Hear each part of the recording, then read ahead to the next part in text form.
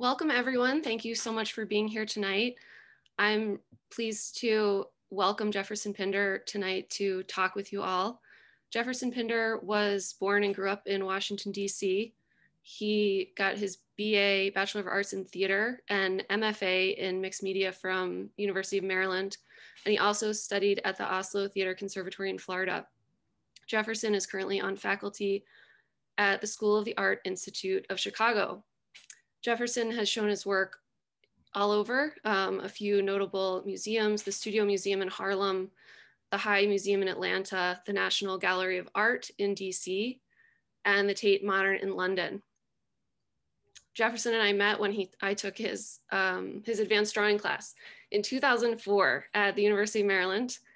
And I'm grateful to have followed his practice all these years and that we've kept in touch and to welcome him here tonight. So I'll throw it over to you, Jefferson. Thanks for being here. Thanks, everybody. Thank you. Thanks, Leah. Boy, quick story, when I met Leah, I had no idea how art and math could make such incredible installation work. And I just marveled at how Leah went from one discipline to another, but didn't forget where she came from. So it's a pleasure and an honor to have Leah Franco as one of my colleagues, and an honor to say that she used to be a student, but really it's a privilege to be here today. Okay, so how about this? We're gonna start not with those two handsome guys, but we're gonna start with this, which is a piece that was written about me in 2015. I titled this lecture, Don't Call Me an Activist, because this is something that I guess a lot of African-American artists have to deal with, is this weight of representation.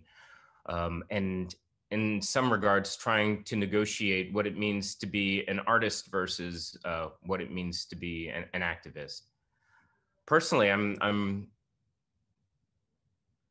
I prefer not to be called an activist, but I can understand how the work teeters and teeters that edge between what you might understand is an activist practice or a social practice. But I think all of the power, and I say this with a smile on my face, all the power is when people understand you as an artist, and they have to negotiate what activism is, or what that means to be an activist.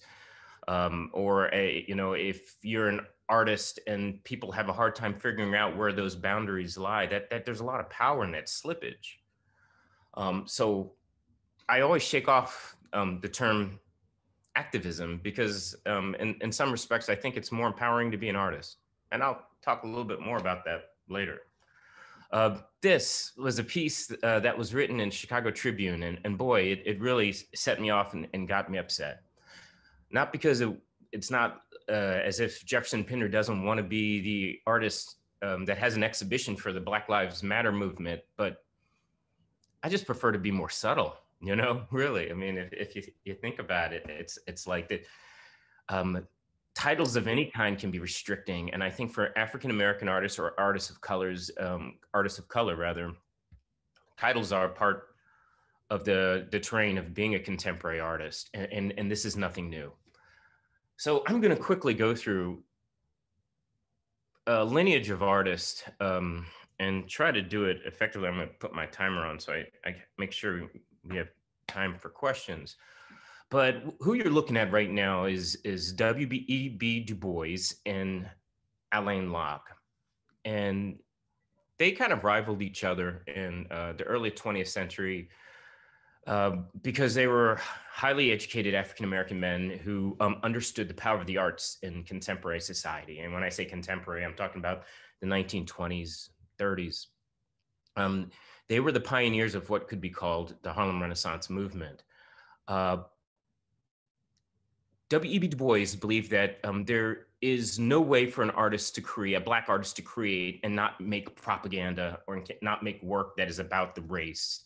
And that if they did make work that didn't fall under that umbrella, it didn't matter. The only thing that mattered was the social justice. And if the work pushed that agenda forward, it's good artwork. On the right, you have Alain Locke, who really who believed in the power of art to create propaganda, but also understood that artists should have freedom and liberties to make whatever they want. Um, so in the 1930s, people were writing about it. It's no different today. Why? Because our society is completely screwed up. Um, I think until there's a point where a police officer can pull over, a person like myself and identify me in ways other than my race, how would you expect a contemporary art gallery to be any different? I mean, really, and to be honest, an art space, an art museum is a reflection of that society. So until our society can't recognize us as being people of color, Black, what have you, I don't think that these conversations are going to go away. But when I think about art and activism, this is Edmonia Lewis, and she graduated from Oberlin College, and one of the first African American people to graduate from that college. And she made incredible neoclassic work. And I think in many respects, do you call Edmonia Lewis an activist? I mean, her work is in a neoclassic tradition, but what she pulls into this neoclassic tradition are things that relate and connect to Africa, to Egypt. This is Cleopatra. This was exhibited in the 1876 Philadelphia Exposition, and then shortly after got lost and ended up at a horse cemetery, was found by a troop of Boy Scouts who then went and painted it white because they said, oh, this is old, so we're going to paint this sculpture white and make it right. And then the Smithsonian found out about this, and then it goes back into the museum and it becomes sacred. But Edmonia Lewis, being a 5-foot African-American woman who created, monumental size sculpture, was she an activist in 1876? And that's the question. What about Palmer Hayden? Palmer Hayden is what we consider the janitor who painted, who emerged out of, I guess, a career in sanitation to make incredible paintings like this. And the question is Palmer Hayden an activist? Or was he just portraying what he saw around him? And by its nature, by his nature of who he is in society, everything that he makes is that work of an activist. Because God knows this is a representation of Black culture, which hadn't been seen a lot prior to this time, which is like the dignified, young artist who comes home after a day of labor and finds the time to paint. Elizabeth Catlett, from the 1920s and 1930s. She died maybe like 10, 11 years ago. But a lot of people wonder, like, well, where did the Harlem Renaissance come from? And here she is. A lot of people don't realize that the Harlem Renaissance, this is Charles White, has its roots not necessarily anywhere in Europe, but in Mexico City. And to think about, like, well, the most powerful Black arts movement that our country has seen emerged from training that many young African-American artists had from this gentleman, Diego Rivera. So when you think about it and you think about, like, well, what's more pure? What is more American? The American art tradition that extends well beyond any European tradition in the United States, or the African-American Renaissance movement that was inspired by the Mexican muralist, Diego Rivera, who truly connects to a Northern American tradition that goes back hundreds of years. So you could argue that African-American artists during this time were more American than any European trained American artist. This is my mentor, David Driscoll. And, when I think about it, he taught at the University of Maryland College Park.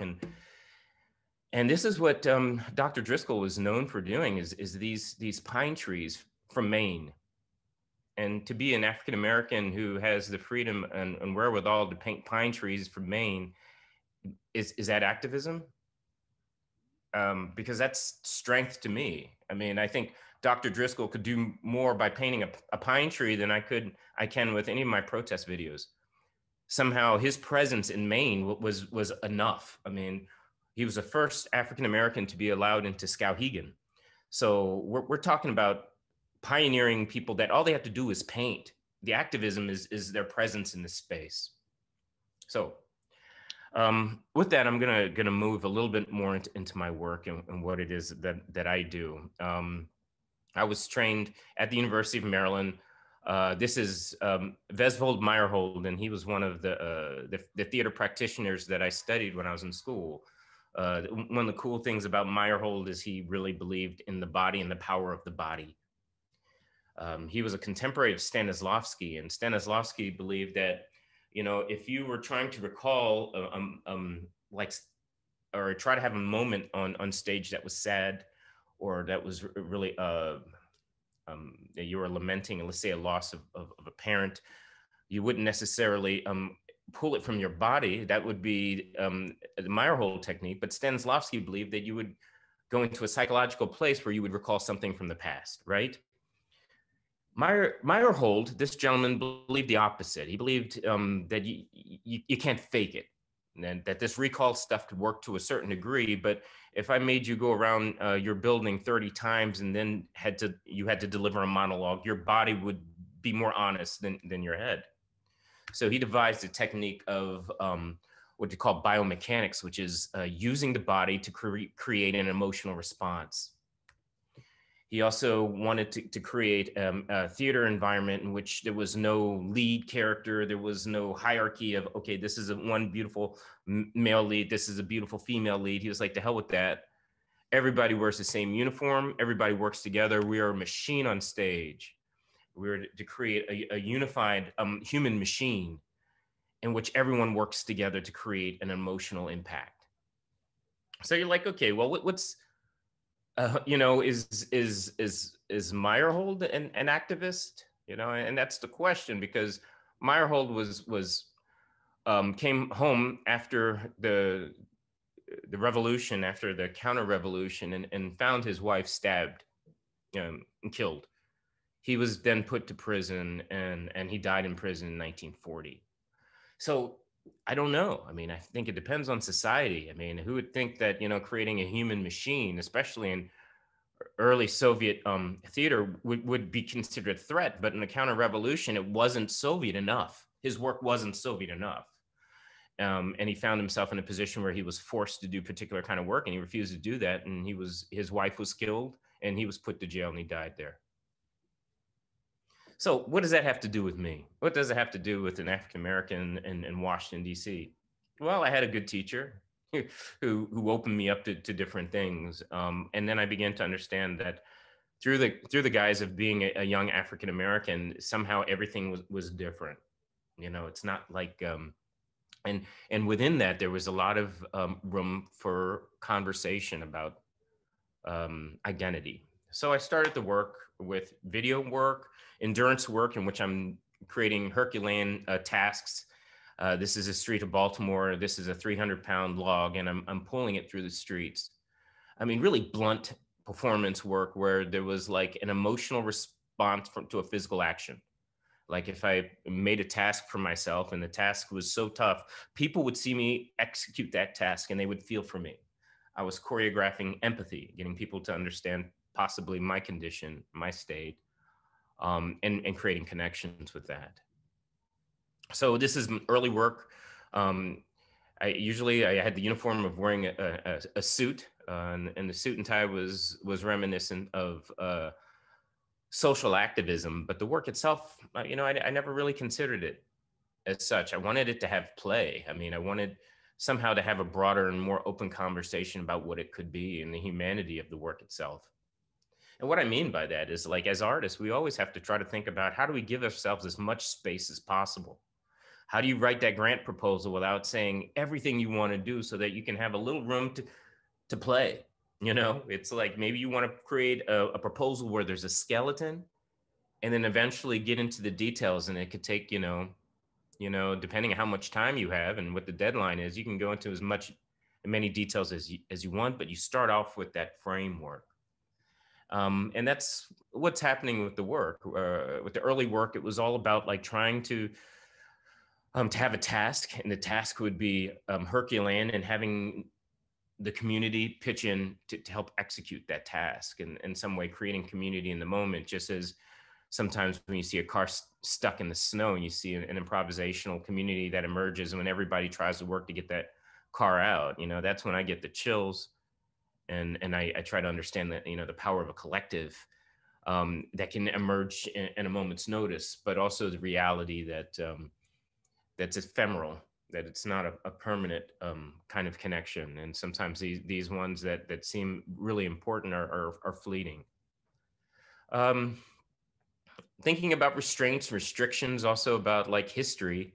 This is a courthouse in Maryland, and one of the things that I do is as I research history, and I learned that I guess the last person to be lynched in my home state was lynched in a straitjacket and was lynched on a courthouse um, yard. And I began to think about the connections between um, what was going on in that time with Harry Houdini, who was traveling throughout the United States and figuring out ways of breaking free from restraints and holds. And I think about this young Black man who was lynched on a tree in a straitjacket, who didn't have that, that training.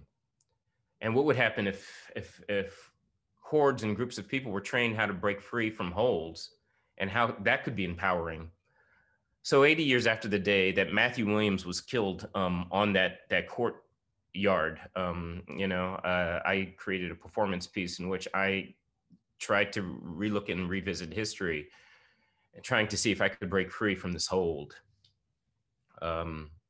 Spending time training how to escape a straitjacket hold while being suspended. I think the whole performance was about the relooking at history and trying to see if we can, almost in an Afrofuturist style, refashion it so somehow we're reclaiming it as not necessarily the victim, but perhaps creating a future in which we're empowered by the past.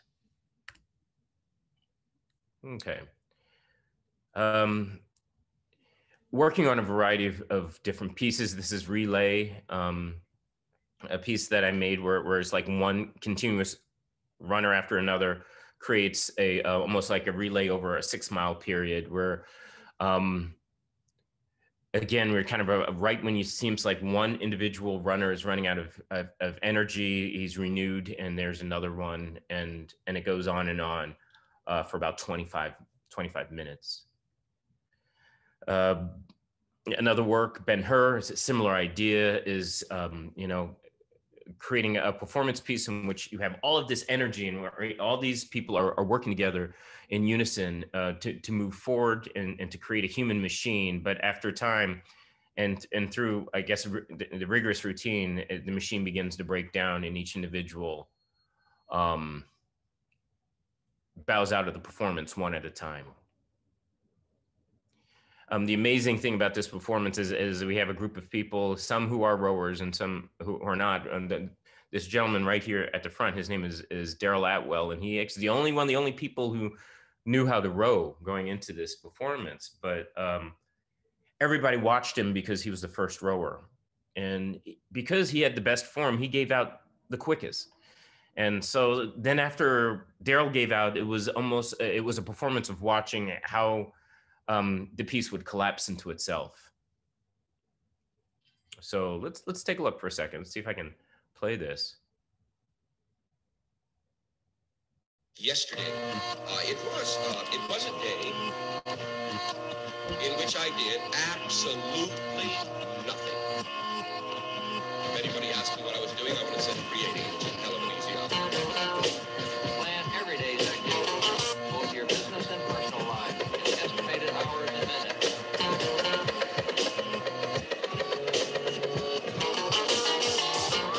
Now, when we reach it, there is no tangible past or yesterday, only memory. Memory is important.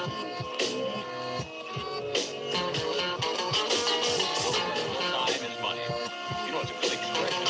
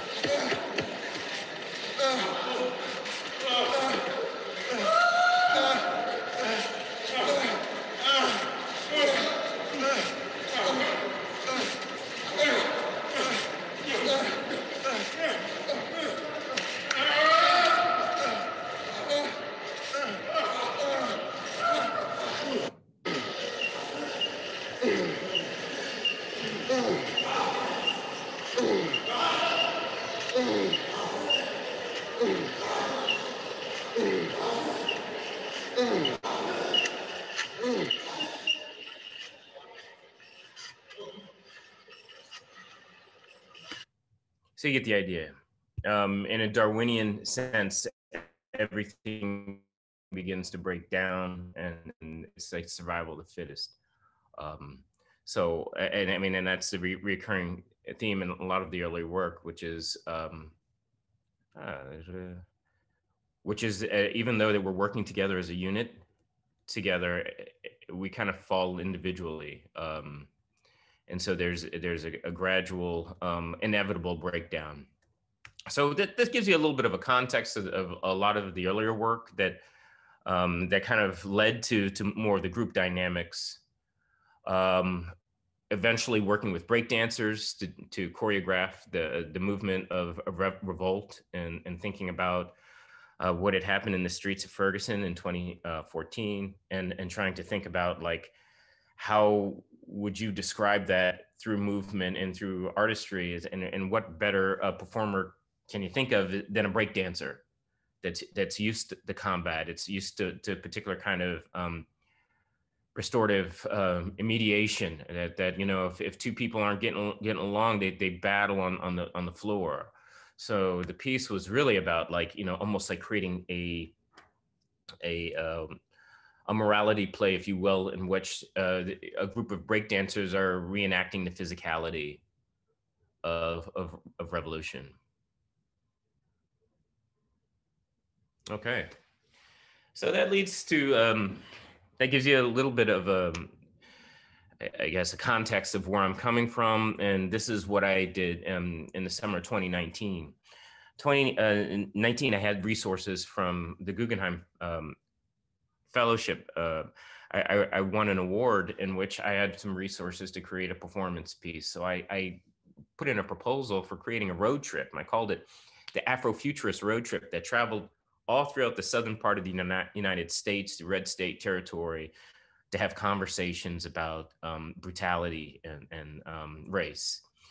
But the more I researched, and this was 2017 that I originally had the idea, I began to think about, like, well, it'd be great to wait and try to do a road trip that coincided with the Red Summer, which I was familiar with, but I was trying to figure out, well, how do I align my practice with this historic event? Many of you may be familiar, some of you don't know, but 1919 was a really screwed up year for Black people. I mean, almost in every major city, there was a lynching, there was an uprising, and usually when there were uprisings, Black population was rioted upon, rather than being the rioters that I think the media would like to think of African Americans as. I really challenge that term of riot, because I think that in many of these situations, the African American community was burned, was looted, was destroyed. So how do you make work about this? That's the question. I mean, it's just so damn dark. I mean, it's probably, some of you are like, man, this is really intense. Well, you just start by looking at the history and examining perhaps loopholes, things about the time and the period in which connect to us today, and trying to find maybe poetry in the events. And so for me, I was thinking a lot about the correlation between a lot of the uprisings that was happening in 1919, and the fact that many Black soldiers were coming back from World War I, and these Black soldiers were taught how to kill white people. And that was a fact. It was just an inevitable fact, is that our U.S. government is really good at training people how to kill. And never before in U.S. history did such a large group of African Americans learn how to kill, but in particular were taught how to kill white people. And when they came back from World War I, from some of the most, from the dirtiest kind of work, they found themselves fighting the true enemy, which was back at home in the Jim Crow South. So I began to think about this and start thinking about some of the other work that I'd done. I did some reading to try to understand the history of the events, and understanding what does the locations have to do with that history. This is one of the biggest events that happened in Chicago in that summer. July 27th, Eugene Williams was floating in a flotational device in the south side of Chicago, and he drifted from what was considered to be a black beach to a white beach, and he was hit on the head with a brick. The cops came after this kid had drowned in the water, and the cops refused to make any arrest from these white Irish gang members that had been taking these rocks and throwing them at black kids that were floating in the water.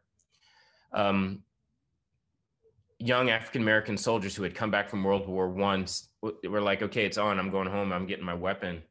And they came back, and you had 5 days of civil unrest that ended when the National Guard was called in. This is just really a dynamic picture where you see like a soldier of rank, which is this the African-American corporal on the left and a private on the right. But I would love to know what the conversation was, but you can tell that there's a dynamic of rank and power, which has no significance to the person with the weapon. So how do you make work about this? That's the real question. Is this is just such an intense history. So it's trying to find the poetry in the brutality, in the anguish, in the pain, and also trying to understand that there are just really wonderful moments of strength. So I began to think about training. Like, how are people trained, and how are civil rights activists trained? How are people who have to endure brutality taught how to withstand, I guess, a conflict? And so I started looking at civil rights photographs. I began to look at how people are trained, and I was also thinking about military training. And these are photos from SNCC, and SNCC is the it's the Southern National Christian Coalition, and they were a group that really did some really incredible passive resistance training, in which they practice enduring blows from one another. I mean, their big mantra was, we don't want the first time for you to be hit is to be hit by a white cop on the street. We want you to know what it feels like from somebody who cares. So, and that idea just kind of blew my mind away. And I began to think about like, and trying to do research. How are Black Panthers trained? I mean, we know that they're kind of a badass group, but we don't know exactly like why they got that title, or we just know that they're slick and they look wonderful, and they carry around these weapons, and they're they're menacing. But the more research I uncovered, the more I learned that really, I mean, that was the beauty of looking like a badass was much more powerful than actually training themselves how to shoot a weapon. That even though they were carrying these weapons, a lot of times these weapons weren't loaded. And people like to think of the Black Panthers as a movement that is known for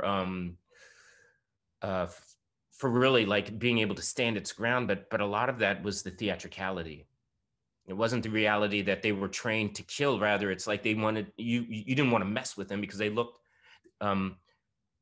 powerful. They drilled together. And the training was almost a theatrical training where, a lot of people don't realize that Black Panthers had a breakfast program that was, a lot more expensive and much more dominating in their time than learning how to shoot at a rifle range. But if you understand the Black Panthers, you think, well, okay, they're known for their power. But the power is something that that was almost a theatricality to the reality of taking these resources and putting it in the community. That's what the Black Panthers did. And that's the power of the movement. It wasn't shooting white people on the streets. The power of the movement was feeding kids who were hungry. But this was part of the dynamic. So for this performance piece, all right, getting back to like, how do you make art from all of this? I wanted to create a performance piece that was all about the training and maybe the beauty of looking like a powerful unit and acting together, and actually finding individuals who would teach us how to defend ourselves, people who teach us how to kill in a militaristic style. We worked with Marine Corps vets that had come back from Persian Gulf Wars, and we were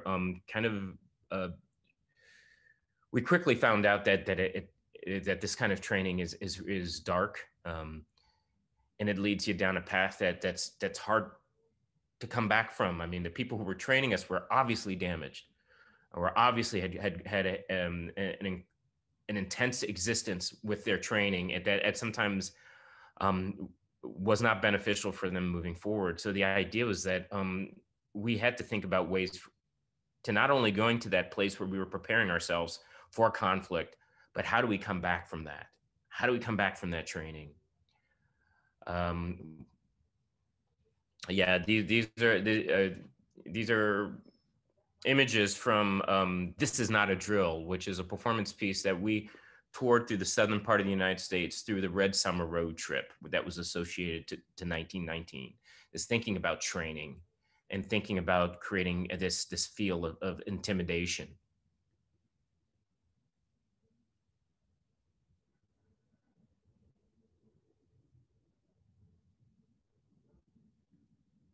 And this is Sidra. Sidra was our kind of magical performer.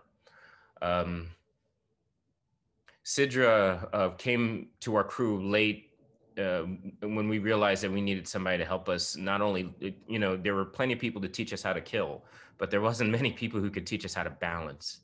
And Sidra is a yoga instructor, and she became part of our crew. And her job was to bring us back from this intense training. And that was how we ended the performance each night, was these yoga exercises that we tried to perform after going through intense, rigorous physical exercise and mental kind of like, demonizing and thinking about like how to prepare our bodies for violence.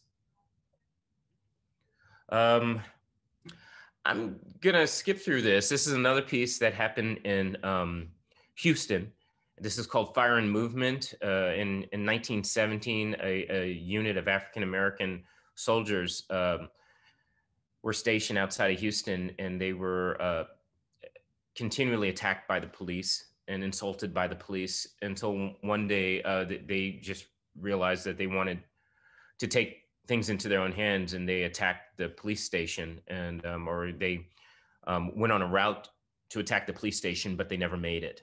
So this performance piece was about a fateful night in which a highly trained group of soldiers, Black soldiers, attempted to kill police, and they killed 2 police officers and 15 civilians. And then was the largest court-martial in United States history, and it happened in Houston, Texas. So and in Houston, Texas, there's an open carry law. So what we decided to do is, with my group of well-trained people that we'd been working with in Chicago and a troop of people in Houston, we created a performance piece in which we reenacted that fateful route in which these soldiers killed 15 civilians on the way to the police station. So this was a really famous bridge in that reenactment. And we were training with these 2x4s, and we were learning these maneuvers by US Marines, and they were teaching us how to hold the weapon, all of the safety precautions needed. And I think that there's just a really kind of an incredible dynamic is when you, even with a 2x4, if you're trained how to hold that 2x4 by a weapon, like a weapon rather, you'll find yourself like, I think we had more people were threatened by us probably the day we were holding these 2x4s than we actually had the rifles for the performance. So I think there's something about the ambiguity and abstraction of holding this piece of wood. So I'm kind of going through this quickly. I'm going to try to wrap it up. But the last piece within this kind of 1919 Red Summer road trip was float. And as I talked to you about what happened at the beach in Chicago, at Lake Michigan, I started thinking about, well, what could we do? What could be the poetic action that could happen that somehow could get us to think about the history of this event and also where we're at today. So the idea is like, if we just occupied that space as a mixed race group of people, I think that would speak volumes to that moment. And then the idea was like, how can you get 100 people on inner tubes in the middle of the lake with a current and keep them together and keep them unified? And so that was kind of like the mission of float.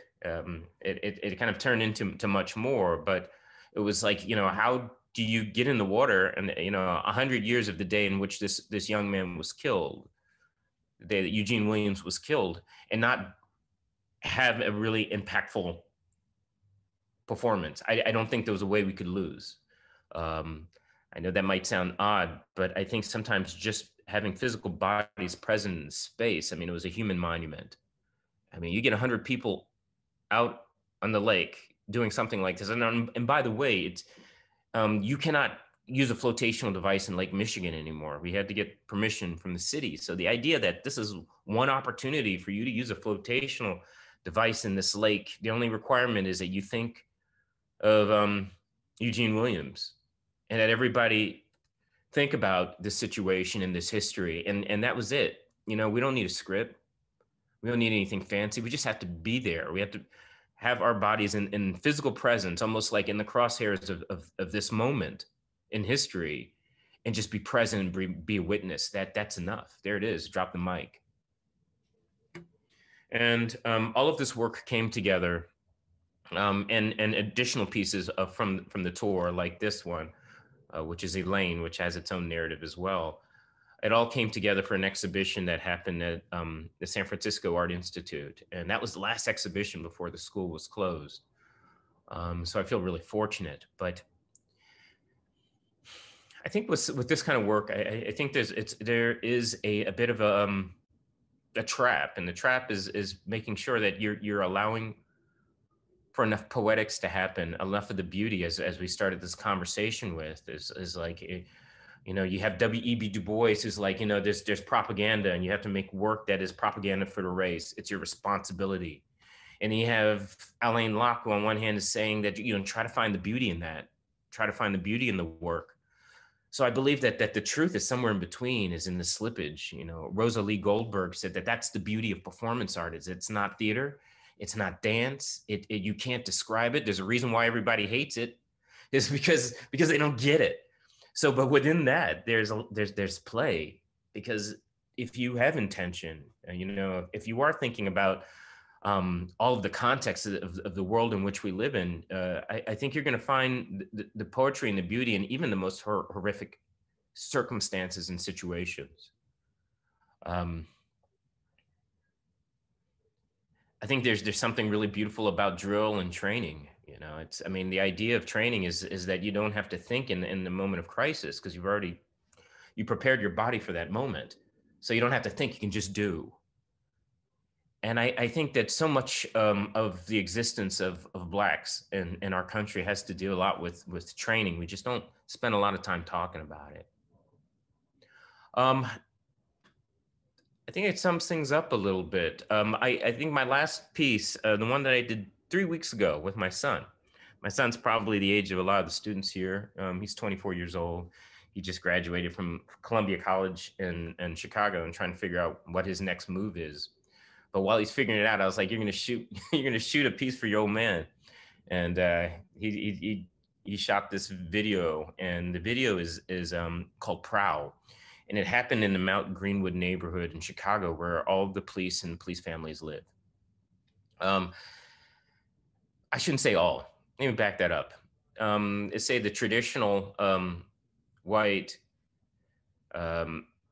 police officer that has maybe a long-standing tradition in Chicago.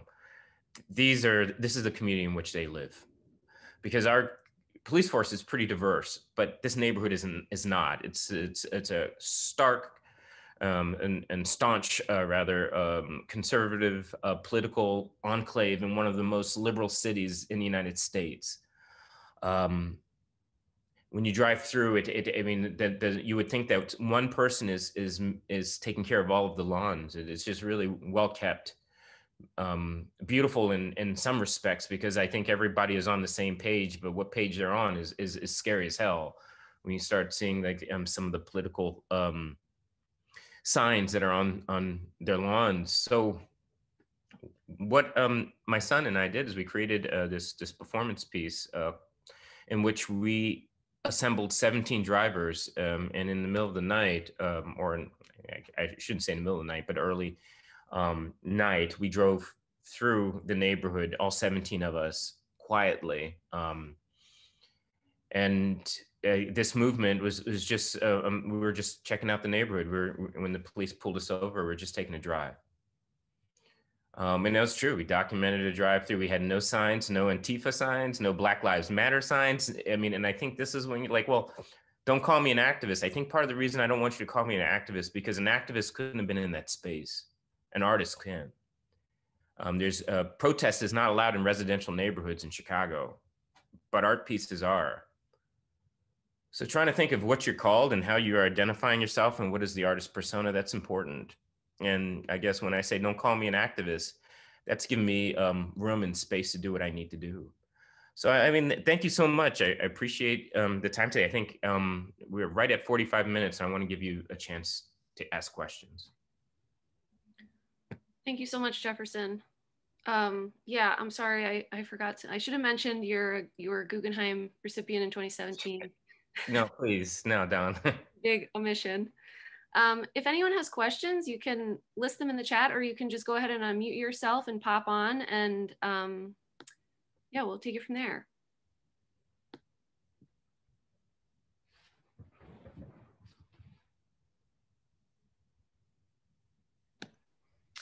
Hi, Jefferson. I have a question.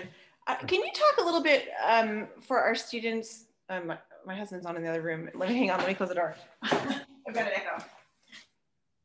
Could you talk a little bit about how, this work seems, as you're describing it, it seems so powerful through your eyes of sort of the creator, the choreographer, the mind behind it, and the experience you have in creating it. Could you talk a little bit about how then this work lives in documentation for the gallery later as an art piece, and whether you see a difference between the two of those, or are you considering the two just one product of the other? I think that there's this really powerful line between sort of the experience and the embodiment of the projects you shared with us, and then perhaps how the majority of the world interacts with them.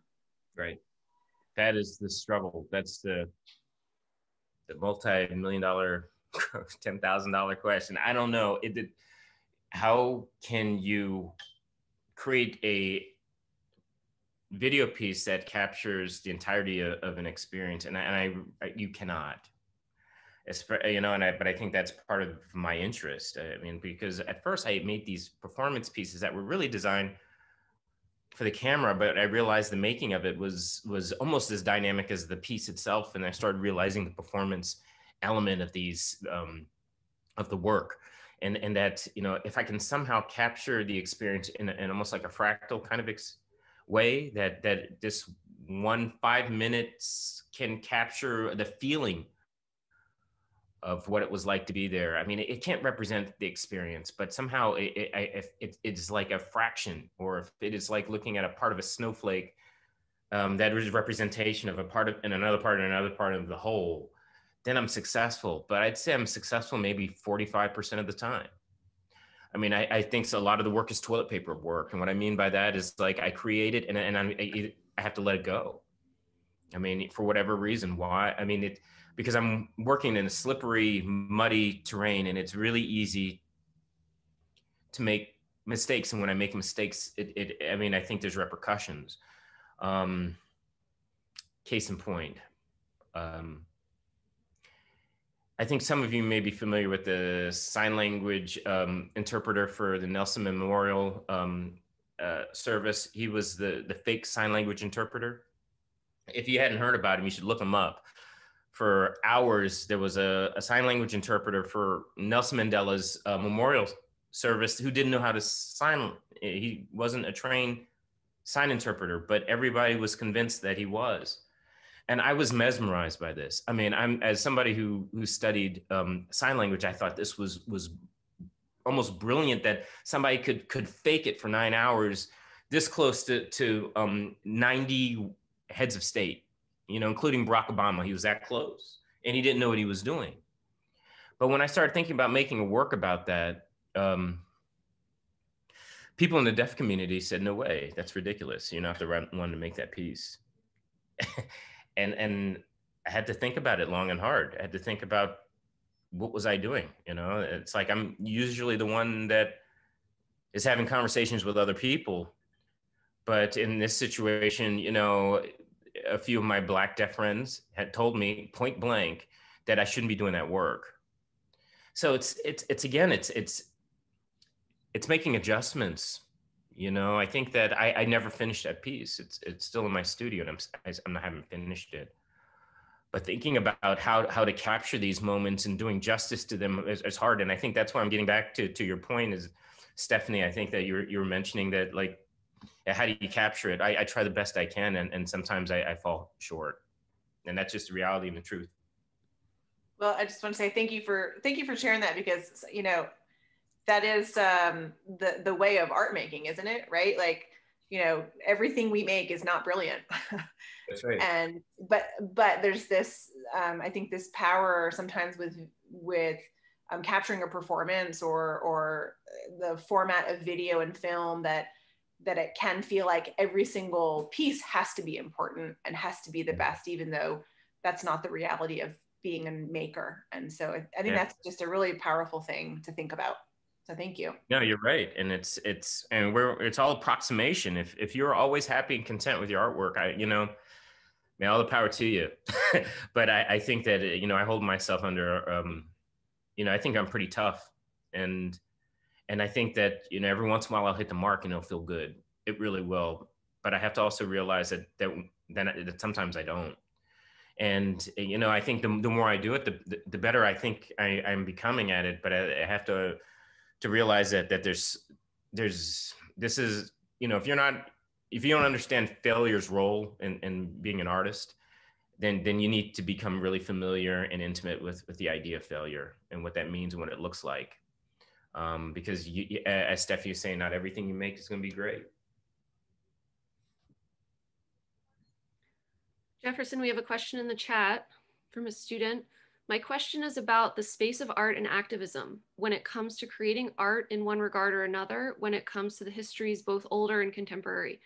Should members that don't belong to these communities interact with these histories in an attempt to educate or speak out, or is it encroaching on a space? Wow. Now that's loaded, isn't it? There's a lot in there. I would say, yeah, do it. Fall on your face, make a fool of yourself, have people call you a racist, do it. Because I think it's like that, you need to be sensitive, but I think part of it is sensitivity and understanding. But I also think from an artist's point of view, if I'm telling you that, yeah, don't do that piece because, you know, you might make yourself into a fool. It's like, sorry, that's not how this works. I think it's like, partly is finding that balance and relying on your friends, just like I did with my deaf friends. And I'm so glad I asked. Now the horror is I never finished the work. I got so into my head that the work never got complete. So what I mean, you weigh it out. Is it better not to make the work, or to make something and to be criticized? So I think the sweet spot's in between, but we can't always hit it. We can't. I would say that there is some sensitivity. I mean, because I wouldn't want to be Dana Schutz. I wouldn't want that. I think that I would want to be the person who's informed. It's like, I made this work because I thought about it. You know, I created, you know, this representation of a Black spectacle, of Black violence. And I've consulted with these individuals, and I would like to do the research. But you know, I don't know if I can sit and judge another artist for making a mistake. I mean, as long as they learn from the mistake, I think we should entitle ourselves for that and for that failure. And I think that slippage is there's a sweet spot in there, you know, and it's not going to be doing everything safe and making sure I do the stuff of my culture. And it's funny that you asked this question. What is it? Alexandria. It's funny you asked that question, because at SAIC, I just had a talk with fashion students, and they have this class where they have to create garments from other cultures. And as you can imagine, that could be a hot mess, you know. It's like, well, I created this sari, you know, and I wanted to make it really like, you know, a little bit above the knees, because that was my vision of a sari. Then it's like, you're getting into this territory, which is really messy. But if you're doing the research and you're understanding it, I think there can be some really incredible things that can happen. I think some incredible inspiration, but at the same time, yeah, to say in this time, you know, that you have the free agency without being attacked to do that kind of stuff. No, I'm not going to say you may be attacked by all of your classmates, but are you ready to endure it? Are you ready to say that I'm flawed and I'm mistaken and I'm not perfect and I won't make that mistake again? Because I think that's, for the most part, is all you really need to be ready to do, is not make the same mistake twice. But, you know, don't worry about, like, you know, if this is yours and that, because I think that there's people who aren't going to necessarily follow those guidelines, but I think you should worry about, like, being sensitive. You know, I think that these things aren't exclusive. You can do both. We have one attendant with their hand up. I think that might mean they have a question. C? Yes, hello, can you hear me? Yeah, just you're a little quiet. A little quiet. How about now? Yeah, that's better. Okay, yes. Hi. Thank you so much, Jefferson.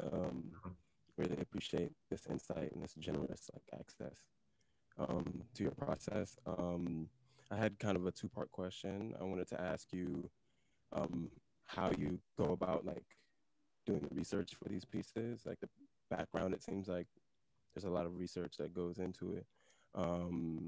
And also, how do you decide on the actions or the gestures that you end up using inside of the work? For example, like the rowing in Ben-Hur, or the training in the, you know, Red Summer pieces.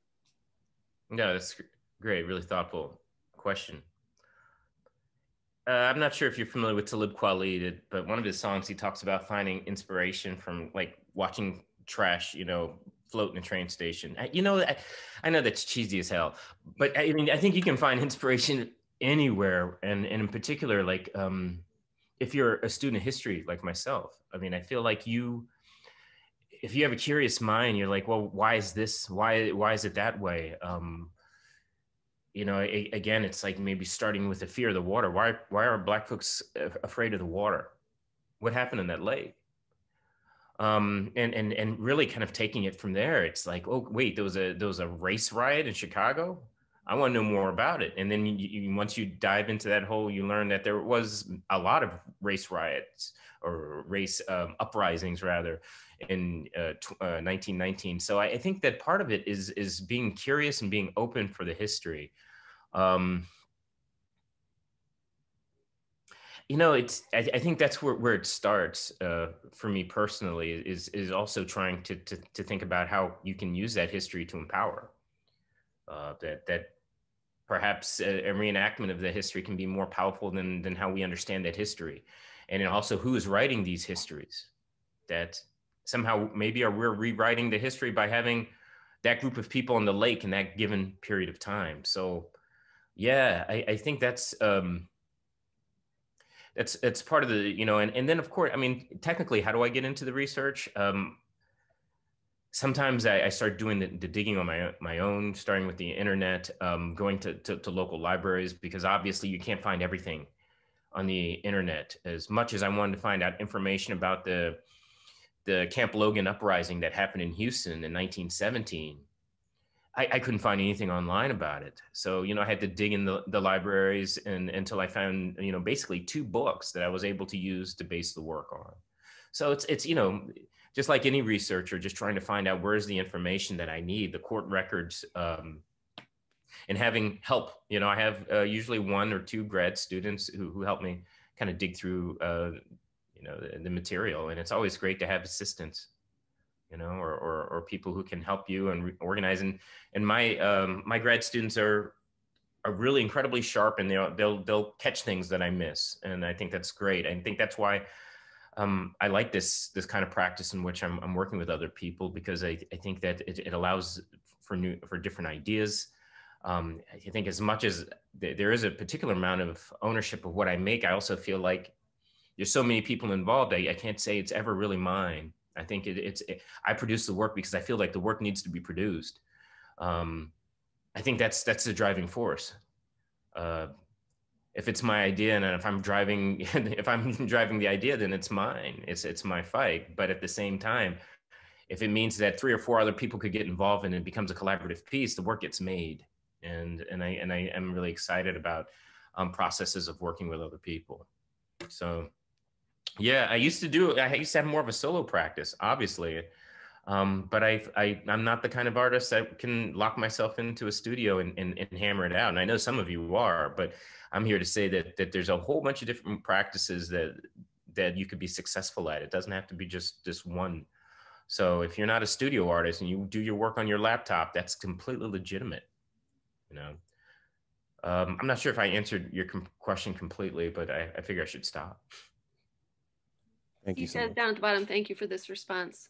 Oh, thanks. Thank you. And I think it was somebody asked when I started doing this work, and my first performance piece was at like 1999. So since then, that was my first show. I was a part of a cooperative in Seattle of a whole bunch of different artists that we learned from each other, and we started showing our work together, and that's how I got started. And then I said, oh, I guess I should get a degree, but I made the work, and I was really excited to work with other artists. And if you have collectives and artist groups, I think the best way to learn as a young artist is to put yourself in a room with a lot of other critical young people who think similar to you, and you know, just kind of go at it with each other. You know, have good conversations about what you're doing, and you don't need much for that. Another question from Olivia. So helpful to hear about your working with and moving forward from falling short in projects as an artist. I'm curious about your decision to embroider names into the bulletproof vests of performers. Yeah, that's a really good observation. I know it's so obvious, but I felt like it was really important that within this collective that you still knew who everybody was. I didn't want everybody to get so lost that it was just like a reduction to the point where it was just either your number. And I think that's a big thing in any military training is you're just reduced to nothing. And I didn't want that to happen. And also it was a nod to Goat Island, who we were originally inspired by. They a Chicago Performance Theater company, and they had their names on all of their uniforms, and I thought that was great, and I think it fit well into this performance piece. So the idea of like, you know, I want everyone to work together as a unit, but I don't want us to forget who we are individually as well. Maybe just 1 or 2 more questions. Does that sound okay? From Mark, do you have a particular audience in mind when you create a work? Do you aim to help your audience move through past the trauma of the African-American experience? In our contemporary American drama class this semester, we started with Raisin in the Sun, set in Chicago, and it seems like we still have not learned to live side by side as you examined in that Chicago neighborhood. Yes, what's the question? Do you have a particular audience in mind when you create a work? Do you aim to help your audience move through or past the trauma of the African-American experience? No, I haven't got to helping people move past the trauma. I wish, you know, that's just, I don't know if that's my responsibility. Perhaps it is. I'm not saying you're wrong. I'm just saying I haven't thought about it, or, you know, I think that I sit with it, and I think we're all dealing with it. I think in the performance pieces, sometimes like in the This Is Not a Drill, I felt like we needed to be able to get beyond, you know, like a sequence of drill moves that were all about, let's see. I was going to show you a clip. I don't think I can navigate that quickly. I love that you asked that question, but I'm not sure if I can tell you that, you know, I sit down and I can say we honestly move through it as much as we're trying to deal with, you know, almost recognizing it. I mean, it's a new idea. I know it's crazy, but like, you know, words with, you know, that like trauma and an association with the Black experience is something that I've only heard over the last 4 years, you know. I think there was ways of expressing it, but now the language is getting a lot more in depth. And so I think that the performance piece is about like recognizing, pointing at it, and in some way, like physicalizing it and choreographing a particular kind of empathy. But healing is boy, that's deep, and I'm not sure. I'm up for suggestions if you have any.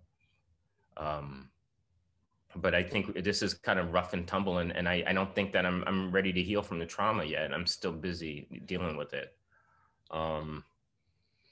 So yeah, what was the other question? I'm a little stuck on that one.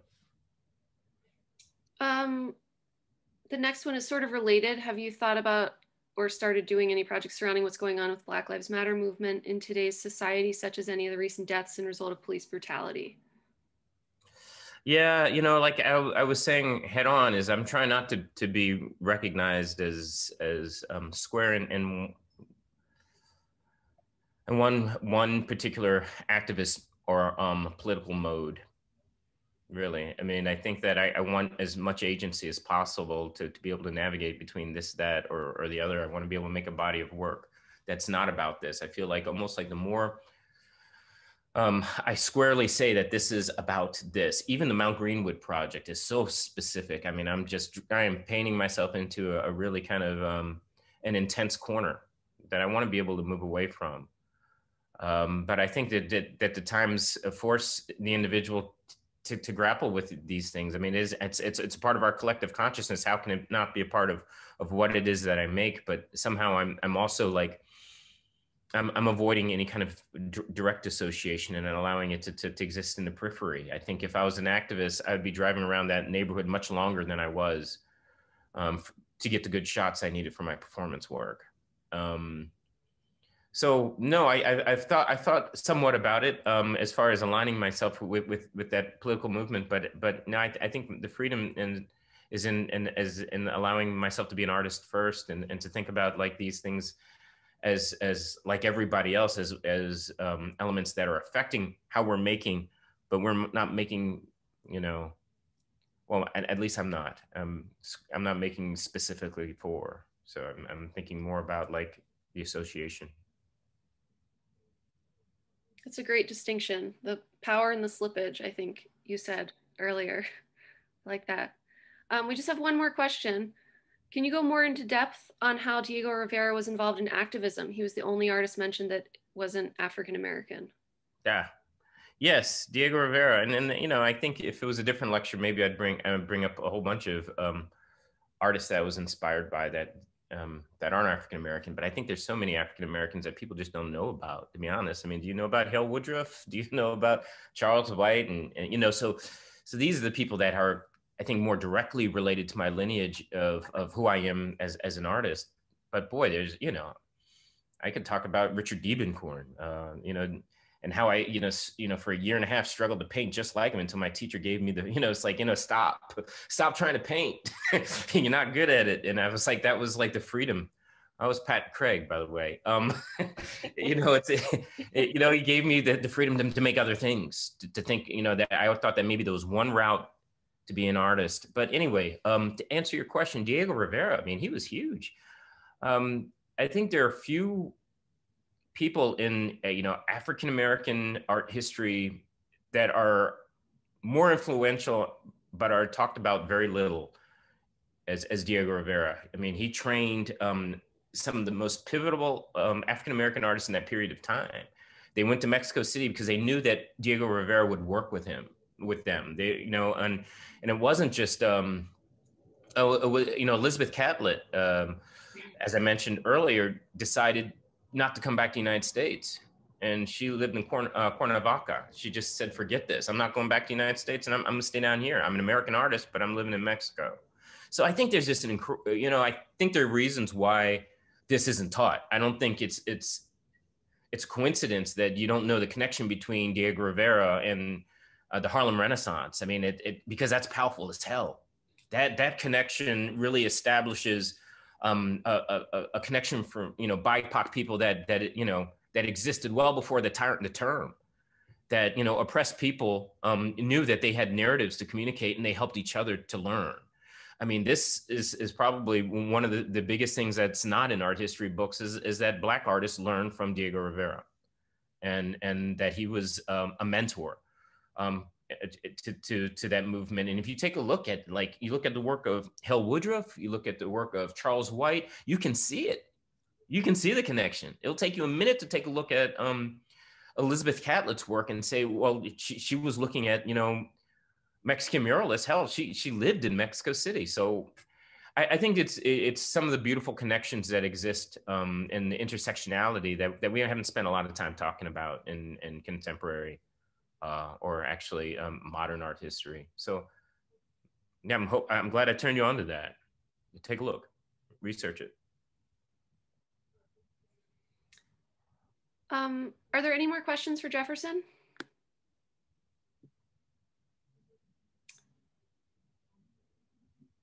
A couple thank yous there in the chat. Well, I'm going to add to that. Thank you so much, Jefferson. It's been wonderful to hear about your practice and to see so much of the evolution from many years ago to now. So thank you for sharing that with us. No, thank you so much. Thank you, Hartwick. Yeah, I hope you guys are hanging in there during this crazy time, and I hope you all are going to go out and vote. Yeah. Oh gosh, maybe I am an activist. I don't know. I can be now. But no, thank you. Thanks a lot. I appreciate it. Thank you. Talk to you soon. Bye-bye.